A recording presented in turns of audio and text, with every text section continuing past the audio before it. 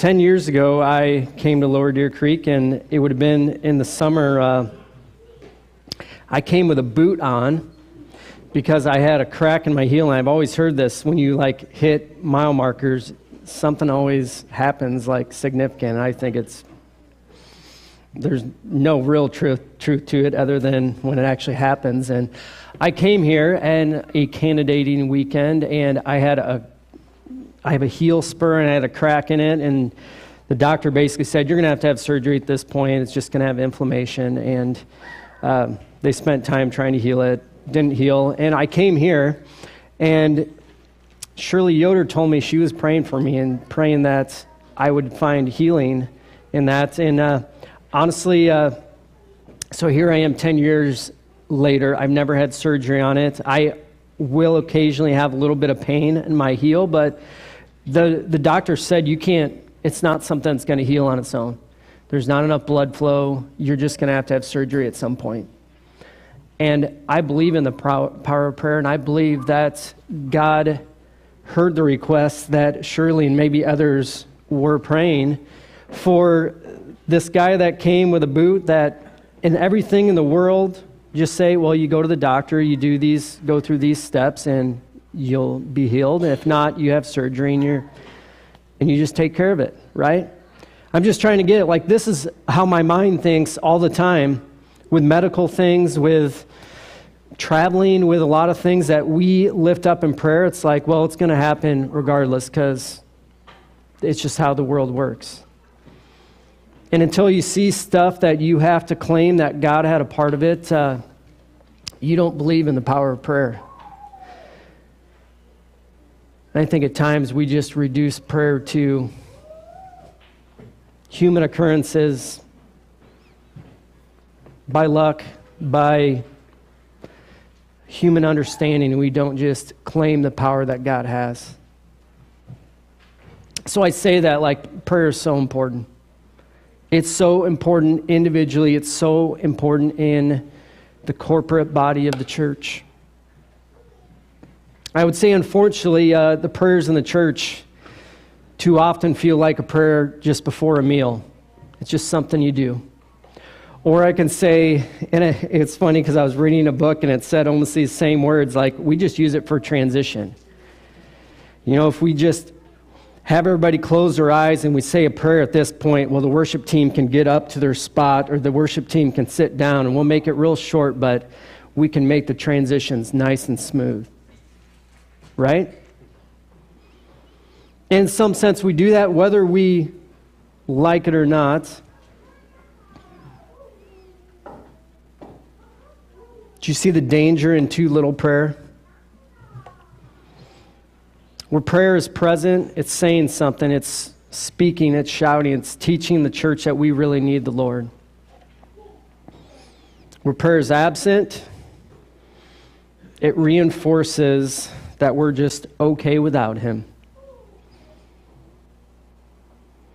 It teaches the church that God's only needed in special situations, under certain circumstances. It teaches the church when prayer is absent that prayer is only needed when we really need it, when there's some dire circumstance. Prayer, it needs to be central in the church. And so we look at Matthew 6, and I love it because Jesus gives us a perfect example.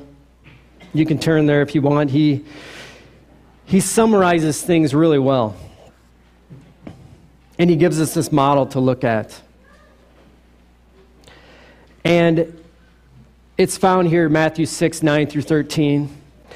And before I go there, I want to just go to those verses before, because the verses before talk about how when we pray, not to be like the hypocrites. This is Matthew 6, verses 5 through 8.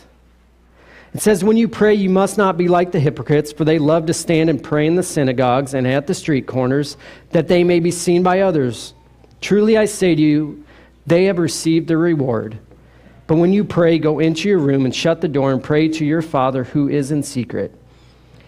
And your Father who sees in secret will reward you. See, there's this push to pray privately. And we need to have a good private prayer life. See, those people, those religious leaders, they're just going and they're praying just so they can get a little more attention and show how holy they are. They make it about themselves.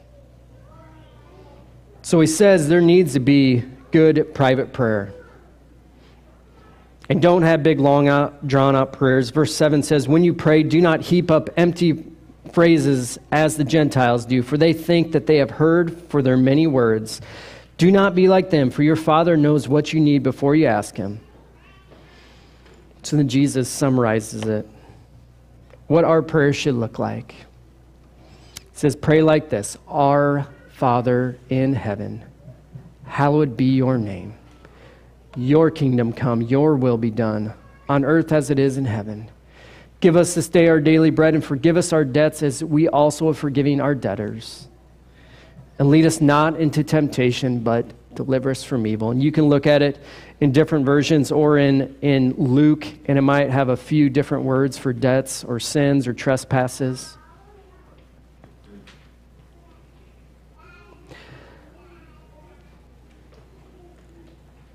But what I want to say is it needs to be about him. It needs to be about his will being done, not just our human comfort.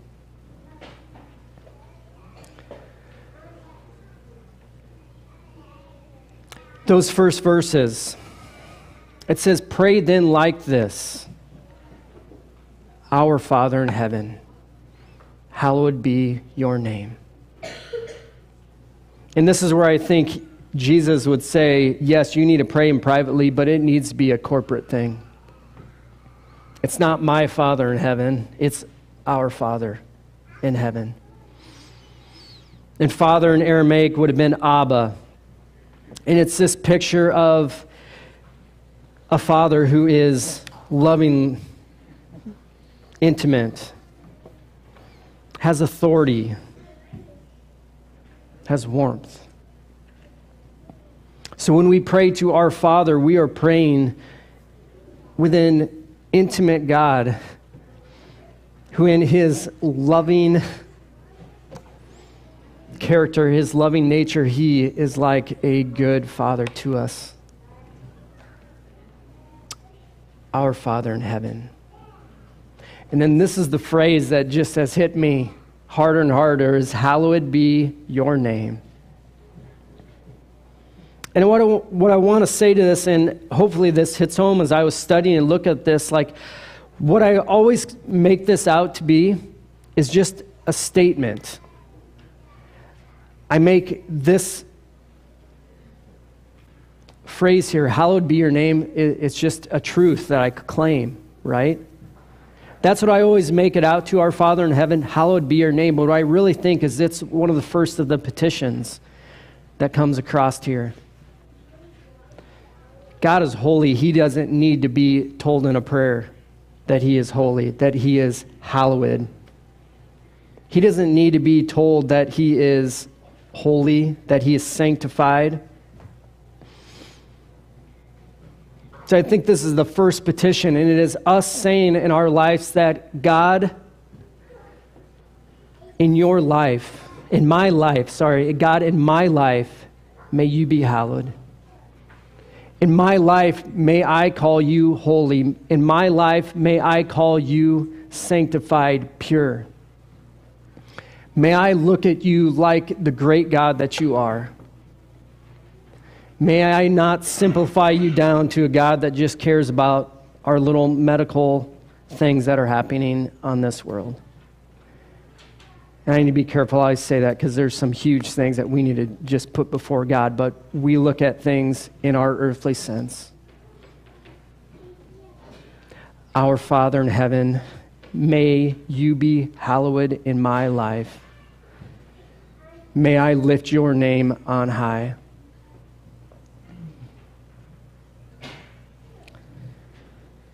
It's a petition. It's a request. And there's 6 requests here. I think it's hallowed be your name. your kingdom come. We're praying that God's kingdom will come here on earth as it is in heaven. Your will be done on earth as it is in heaven. And those are all about God. It's all about Him. And then we start praying for some of these personal things. Give us this day our daily bread, and forgive us our debts. Forgive us our sins. Forgive us our trespasses if we forgive those who trespass against us. And lead us not into temptation, but deliver us from evil. There's so much we could go into in all of these petitions. I really want to make sure that we get this part of it. And I think you can see this on the screen. Those last three petitions, and this is what we typically do in our prayer. We pray about these things. We pray about needs that there are. We pray about our health. We pray about circumstances in our life. We pray about challenging situations. That's what our sharing time looks like a lot. But really, those three things all just serve the first three. And really, they serve the first one primarily. See, we pray that we can be sustained in our daily life and by getting our daily bread, by having our physical needs met. And that's not for our comfort like we like to pray for. Sometimes that's our intent. It's all so that God may be glorified.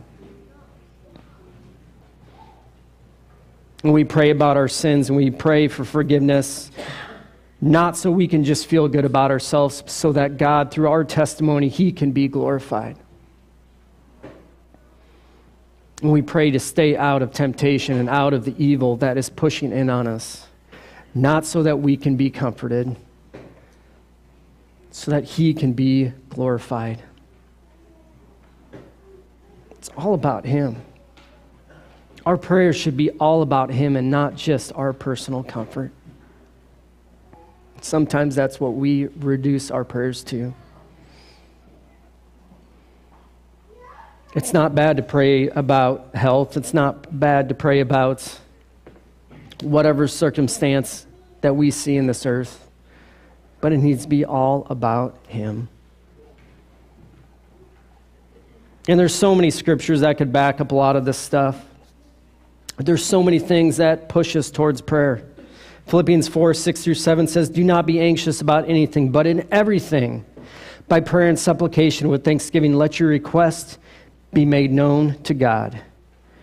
And the peace of God, which surpasses all understanding, will guard your hearts and your minds in Christ Jesus." That's a gift that God gives us when we cry out to Him in prayer. But it's all about Him as a good Father. It's all about Him.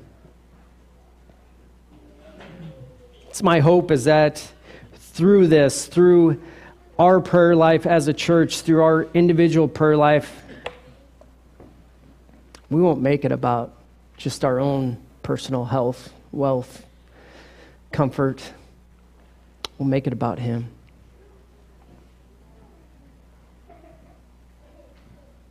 May your name be hallowed. If you want to turn to Acts 4, you want to see a prayer for the church, just listen to these words.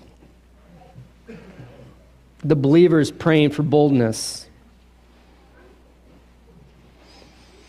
Those days after Jesus was gone, when He was not leading and the disciples, the apostles, are now leading the church. They prayed for boldness, and I'm going to go straight to verses 29 of Acts chapter 4. Imagine if this was what our prayers look like all the time. Acts 4, verse 29 says, "And now, Lord, look upon their threats, and grant to your servants to continue to speak your word with all boldness. while you stretch out your hand to heal, and signs and wonders are performed through the name of your holy servant Jesus.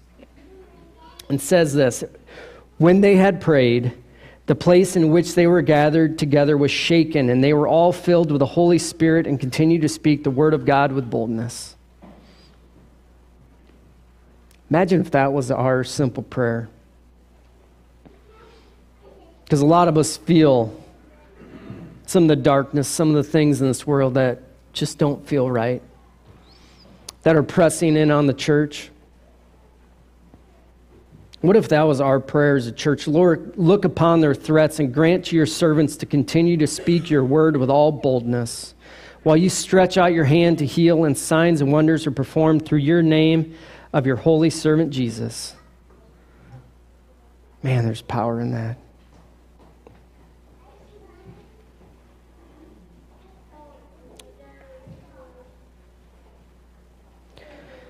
I really wanted to close up today by just praying for the church, and I'm going to challenge you, as we will have sharing time after a closing song, but I'm going to challenge you to, let's make this congregational prayer about Him. And I'm not saying it's bad to pray about personal things, because we need to bring those requests before God. But it's why we ask for testimonies, and I hope today we're just praising God for who He is. And we're just raising those things before His throne. So I'm going to pray. And I feel like it's going to be a long, drawn-out prayer. And I don't want it to do it to babble. I just want to do it to bring honor and glory to God. And as we close up, and as we sing about God's greatness, and as we share together, in my life and our life, may we put the name of Jesus, the name of God, hallowed with the highest honor, and set Him apart as holy. Let me pray. Lord God, we praise You. We praise You for Your goodness, for Your holiness, for how You have mercy on us. How every day we experience those mercies, and we get to serve You. And God, may our prayer life, may our lives not be just about personal comfort, but may they be about bringing You honor and glory and praise that You alone deserve. I pray for the church and for individuals here that are struggling with temptations, struggling with idols. I pray that we would lay those aside and make You first. It's about You, God. It's about You, Jesus. It's about living in Your Holy Spirit and being bold with the message that You have for us. There's a world walking in darkness, and we need to shed Your light. We need to share Your light with them. God, may Your goodness just shine through us.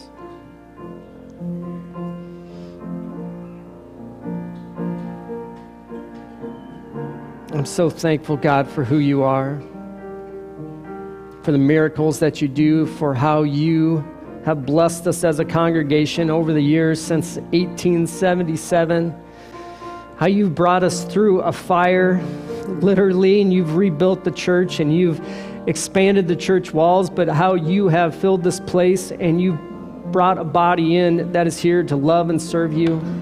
Thank You for us, this congregation. God, I pray that Your message will not stay inside these walls, but it will go out boldly so that all may know in this community who you are and who your Son is.